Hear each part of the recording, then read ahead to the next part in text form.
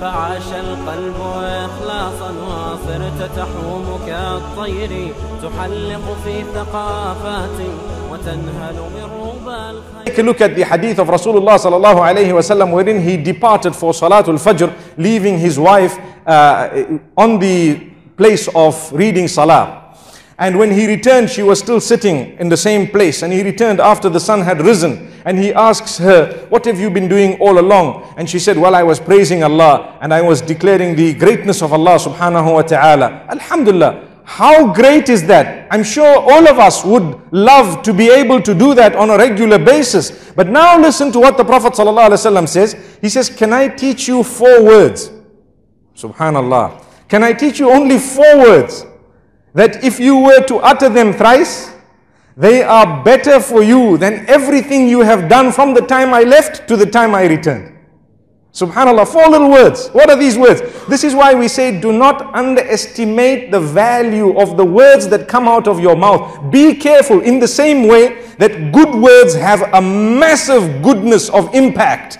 The bad words would also affect you negatively in a huge way. Let's listen to these 4 beautiful words. Before I say them, I repeat. He said, I will teach you 4 words. If you are to repeat them thrice, they are better for you than everything that you have uttered from the time I left to the time I returned. And listen to these words. Subhanallahi-wa bihamdihi. This is obviously declaring the praise of Allah subhanahu wa ta'ala and glorifying Allah subhanahu wa ta'ala. Then he continues to say, adada khalqihi.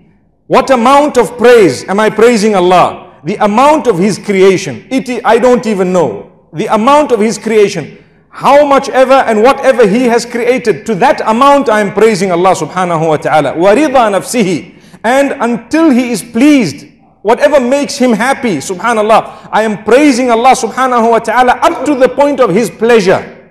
When He is pleased with me, the point of His pleasure. Adada khalqihi wa rida nafsihi wa zinatah arshihi. The weight of His throne, subhanallah. Zinatah arshihi refers to the weight of the throne. What is the weight of the throne? It is something well beyond our comprehension. We won't understand it. These are words of praise of Allah subhanahu wa ta'ala. Wa midada kalimatihi. Subhanallah. You know, the words of Allah subhanahu wa ta'ala, the signs of Allah subhanahu wa ta'ala, His words are grand, they are great, they are stretched beyond the east to the west. What we see as east to west is actually nothing. It is minor in comparison to what Allah has created.